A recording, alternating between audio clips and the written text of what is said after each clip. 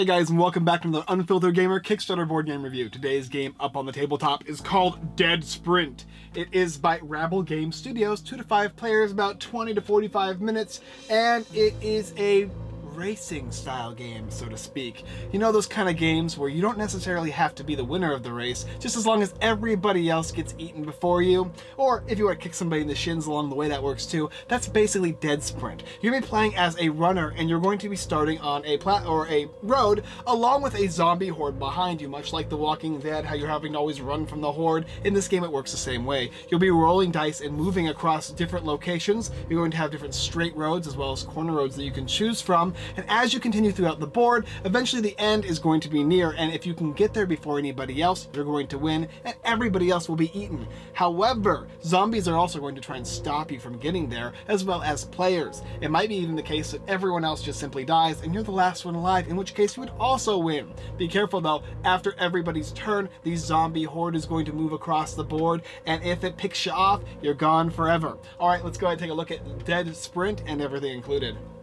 Here's the contents for Dead Sprint, and it's going to come with all of this stuff along with some helpful inserts and a rulebook, and of course the box itself. As you can see here, there's a ton of standees for the zombies. You're going to have the basic 4 zombies, you're going to have the bigger dudes, you're going to have the exploders, the crawlers over here, and they're all going to be used in the game as you progress. There's also the horde start and the horde standee here, and then for every single player, you're going to have the player start location. For every player you want to have, just go ahead and simply put them into the game. You're going to put the horde start and the start right next to each other, so that way that the horde is in arm's reach of getting the survivors. You're also going to want to take this exit tile, and depending on how brave you want to be, you can put it 8 to 10 cards after into the straight deck. So you can choose 8 cards and then put it in, or 10 cards, or you can kind of choose however you want to do it, but the rules suggest about 8 to 10, and you can shuffle it up like that.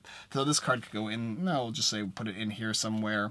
And then you're going to have also the corner decks here. These corner decks are just going to be able to be used if you want. You can simply put it down and it'll just give you a turn. Anyway, so those are the 2 decks, right? You got your character set up. Everybody is going to get 1 singular health, so all of our runners have 1 health. They can never carry more than 2 health or a unique type of item. So only 1 of each unique type of item, a +1, a +2, and a +3. You've got these die here. You've got the horde die, which when you roll it, it will move the horde. And also whenever the horde hits something, he will increased speed. You've got the movement die for the players and the battle die for the players. You're also going to get a deck of cards here, and this deck of cards is going to be drawn 1 at a time on your turn. You can have up to 3 of them, and they do certain things which we'll talk about.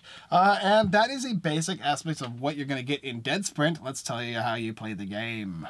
So now you know how to set the game up. It's pretty simple. Everybody goes on the start tile. There's a zombie horde right behind you, and you need to go forward. On your turn, you're going to draw a card from the deck. If you have more than 3, you have to discard or play 1. And if you don't, you can choose 2. You can also have, we only have 1 health to start with, but you can have 2 total, and you can have a bonus of 1, 2, and 3 in front of you to use. You're also going to be rolling dice. Now the first die you're going to roll is a movement die, which is green. You're going to roll the die and see what happens. If it's a 3, you move 3, 4, you move 4, and then if you come across zombies and you have to walk across them, you will have to roll this attack die. Now zombies have numbers on them. The basic zombie is going to be a 4, the scariest zombie is a 6, you've got the exploders that are a 1, and then you've got the crawlers which take up 2 lanes that are a 4.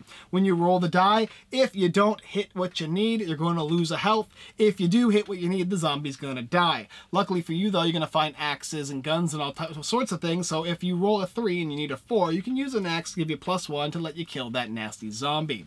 When your turn is over, the next player is going to get to go in turn order, and players are going to continue to move. When you are going onto a new tile, so there's no tile in front of you and you want to walk forward, you're going to draw a tile from either the corner deck or the straight deck, the 2 different options here, and then you're going to place the cards based on what it says. So first of all, in this tile here, you're going to need to put 4 zombies. There's zombie, zombie, zombie, zombie. One of them must be a special zombie, and you can put that zombie anywhere on the Z tiles. The rest of them can be are going to be the basic zombies. Then you're also going to put down whatever it says. This one says a health, and it says a +2 weapon of some sort. You're going to put those on those areas here. And sometimes you're going to run into a ton of stuff right here, or even spaces that you can't cross, right? So there's like blockages and whatnot. The corner tiles work very simply as well. There's going to just be the fact that you can go on one portion of the corner, so there's only 2, 2, and 2. So it's really, really small, but allows you to turn the game a little bit and kind of squish people together, especially when you got a lot of players around running around the board. Now, if you cannot roll the high number you need, like a 4, and you roll a 3, and you also don't have a health, you're gone. Also, after everybody's turn, so after a full round is over, you're going to roll this horde die here, and if this little zombie, these zombies here come over and stand on you, you've been eaten. Not only that though, but if everybody decides that they don't want to kill zombies in this game, well, that's not very good, because every time the horde adds a new zombie to the roster, basically as they walk over zombies, they're going to increase their speed by 1. So this guy might go 1, 2 for the horde die, but there's a zombie here, so he gets to go again. Or another zombie here gets to move again, and they're going to catch you pretty quickly. That is the basic aspect of the game. Let me show you a couple turns of play the unfiltered way. Back to the game again, and as you see, it's all just like it was before, except I went ahead and put the end tile about 4 or 5 tiles in to shorten the review portion, so you just get a good idea of how to play the game. These are the healths that represent each of these characters. We'll just go down the line here, and these are going to be the healths representing them. Hopefully we can remember that. Pretty simple though. This character is going to start, he's going to draw a card. This card says trip a player. Player of your choice must skip their next turn, and he can choose to play this, or he can save it, and it says redeem before you move. He's going to hold on to this card here, and then he's going to use his movement die. He rolled a 2, so he's going to move 1. He could choose to go here, or he could choose to go here. When he moves in this location, he's going to take a tile of his choice, and he's going to place it down. In which case, he's then going to add all the bonuses that the tile has on it. So there's a +1 there, +1 there, and another +1 over here, an adrenaline shot to let you roll again if you get on that space, and a +2 gun, and now we got 4 zombies here. Well, since he's on this location, he probably doesn't want to put a scary zombie there, so he'll put a basic zombie there, and then he's going to put a 6 over here. He's going to go ahead and put a, no 4, a 4 there, and then a 4 there. You have to at least have 1 special zombie on each of the tiles that have Z's on them, and then he is going to end his movement. He moved 1, he moved 2, he collects everything that he walked across, so he'll get this +1 here. So he can't have another +1, he only have a +2 and a +3. So then he's going to go on to the next player's turn. Okay, so now we're on the next player's turn, and yeah, by the way, you can have 2 of any type of weapon upgrade. So you can have a +1 and a +1, a +1 and +2, or +3 +3. So it's any combination of that, as well as 2 health. And I believe that adrenaline also is considered a health. So now we're on to the next player. We're going to go ahead and move to red here, and we're going to use the special die. Come on, move 4. He's also got his card he gets to draw, kill any zombie instantly. Redeem before rolling to attack, so he'll save this for now. He's going to move 4, so he'll go 1, 2, 3. He'll take this nice little axe here, and then he'll go 4, and if he wants, he can use this, and I think he's going to go ahead and save this because he's got a +1, so he'll roll his attack die here. He got a 6, that's going to remove the zombie. Nice. And he's now done. The next player is going to get to go. Oh, we moved green. That's okay. We'll move red next. This guy here has got the Necromancer Novice. Place a normal zombie on any unoccupied space. He'll save that for now. He will also roll his die. He's got a 6. 1, 2, 3, 4, 5. He'll take that, and then he'll go on to 6. Let's go for another straight tile here. Yeah, he doesn't want to do that. He's going to switch it, place it like that. He'd much prefer a health, right? So he's going to go ahead and take an extra health because he landed on that space. He gets to put the zombies how he wants. Maybe he'll put a 4 on this side because it blocks 2 spaces like that. And then this guy here, as well as a +2. Let's see, where is the +2 over here? Here it is, and put it right there. All right, now we got a lot of stuff going on, right? And now we're going to move on to yellow's turn, and yellow is going to roll his movement 4. 1, 2, 3, and 4. He likes that. He also got to draw his card. It says steal a weapon from a player of your choice. He's going to save this until somebody gets a good one, like a +2 or +3. And then finally green is going to get to roll. And he rolled a 1. A blue. Poor blue. Blue's going to move just 1 space. He also got this card here. Steal another player's weapon of your choice. Remember to draw your cards first. Don't be like me. Draw your cards first. Because sometimes they're going to say +1 movement, +2 movement, that kind of stuff. And depending on what they say is depending on what you're going to be able to use them for. Sometimes it's before a movement or before an attack. And then once again, you're going to continue and you're going to move this next player. And so you're going to be rolling. So whenever you roll against a zombie like this one, a 6. So let's say that he went through here and he rolled a 6, right?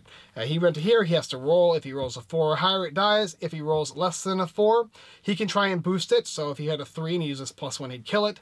If, however, he could not boost it, maybe he rolled a 1, then he's going to lose a health and be stunned. So he's not going to be able to move there, and it's going to cost him a health. So you have to be very careful about that. Whenever people pick up these, they can choose to use them. It'll allow them to roll again.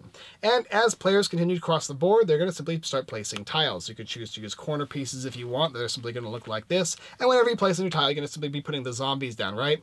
Now, the last thing you need to know too is after everybody has had their turn, before this guy actually moves again, this is going to move. You're going to take this horde die here and you're going to roll it. Yeah, 3. Oh no, poor guy. And so it'll go 1, 2, and 3. If this ever hits any of the players, they're going to die. So let's say that everybody already went again and they did very, very poorly. They all rolled a 0. This horde roll is going to happen again. Another 3. 1 and 2, this guy would be removed from the game instantly. And 3, this guy would be removed. But also because this zombie is there, it's going to increase their movement to another +1. Bam! And then, of course, another zombies were there, so bam! And it would keep going because you didn't kill the zombies, so you have to make sure to kill the zombies. But your objective is, as I said before, to get to this exit space. If you can hit that exit space first, you're going to win. If you're the last person left alive, you're going to win as well. So if Orange was right here, he would be the last to live. And also, remember to use these cards here. There's some great stuff you can use. Stopping people's turns, killing any zombies, place a normal zombie on a space, zombie necromancer, steal a player's weapon, add 1 to your movement. Tons of cool cards in there, and that's the basic idea of the game. Pretty simple, right? Let's go up and talk about it. Okay, so a couple caveats. The first thing was, oops, when you die to a zombie or get hurt, if you lose a health from a zombie and you're still alive, you're gonna actually go back to the space you were currently on before you walked on that space. So you get stunned, but you're gonna move back 1. Also, whenever you go to a new tile, before actually moving to that next space, you're gonna simply flip over a tile card, look at it, decide how you want to orientate it, then place it, and then you can move. So it gives you a little more benefit. I mean, I kind of explained that, but I didn't do it as well as I probably could have. So just really to hone you guys in on that. Remember, 2 different healths, which you can use to stay alive, and then 2 different power-ups. Remember, your hand can also have power-ups as well. It'll be like this counts as a +2 weapon, this counts as a +1 weapon. And also, let's talk a little bit about these guys here. So, of course, you've got this exploder. If it dies, it blows up in a 3x3 range, and everybody takes damage that is in that area. The big guy here takes a 6, and then the 4 is just this little crawler dude. He just takes 2 spaces up, and you can just decide how you want to place them for the 2 spaces. So that is the basic aspect of the game. Get to the end first, or be the last person to die, because it doesn't matter as long as everybody else gets eaten. You're just going to be able to move across. Mess with your neighbors. As long as you survive, that's all that matters. When you're running from a bear, make sure you trip the person next to you. That's how Dead Sprint works. So what do I think about Dead Sprint? Well, first of all, this game is a die rolling game that involves die rolling for attacking, right? And most people think, oh, that's a lot of luck-oriented aspects. That's the older style mechanics. But the cards give it some added interesting aspects, right? Because it's going to give you the ability to do bonus movement, to do bonus attacks, to be able to place zombies down and mess with your neighbors, and you get to decide how you want to place these things down and when. Also, the other aspect of strategy is how you place these tiles and where you're determining on how to go. Sometimes you're gonna be like, oh wow, like I've got 3 people next to me, right? I'm not so far ahead as where I trust myself. I'm gonna actually place a corner tile, because corner tiles don't have the end, right? They're not gonna get to the end, but it'll increase the likelihood of people having to move farther, and you can kind of trip them up by placing zombies that block 2 spaces and whatnot. It makes your neighbors have to work just that little extra, and just that little bit extra in order to win the game, right? But it's fairly simple, right? After everybody takes their turn, the horde is going to move. Another aspect is if you don't kill zombies and you just rush to the end, everyone is going to suffer for it, because every time these guys eat a zombie or get a zombie added to their horde because that zombie wasn't killed, it's going to continue to move until it eats all of the players, or it stops and there's no more zombies left. In a smaller player game, the board is going to fill up a lot more because there's less people killing zombies, which makes it an added bit of entertainment, right? Because you're super scared of the horde. When there is more players on the board, more zombies are more likely to die, and the horde's probably not going to get you as much. But everybody is blocking the way of everybody else, and there's a ton of mayhem. So there's just 2 different types of mayhem. Less players equals more crazy zombies and more dodging of the different locations you need to get to. And then more players means that you're going to have to deal with not the zombies necessarily as much, but everybody else stopping you, maybe tripping you up. Trip a player, right? This is so mean. And in fact, what I would actually suggest for this one, instead of players losing their entire turn, they just simply can't use their movement die. So they can actually still draw a card, and that might give them a movement bonus, something like that. So you still get to play the game. I don't really like skip the turn cards. And in general, I don't like as much the roll to move games, but this one is fun, it's quick, and it's hilarious. I love the aspects of it. This fits the theme of the game. You feel like you're running away from zombies. You feel like you're trying to mess with the players next to you. It has that kind of bullets and teeth feel, another really cool zombie game that I like. And it is a different style game. It reminds me of those like the zombies with the exclamation marks, that style of a gameplay. But instead of like working together to go through the town, you're just simply trying to be the last person to survive.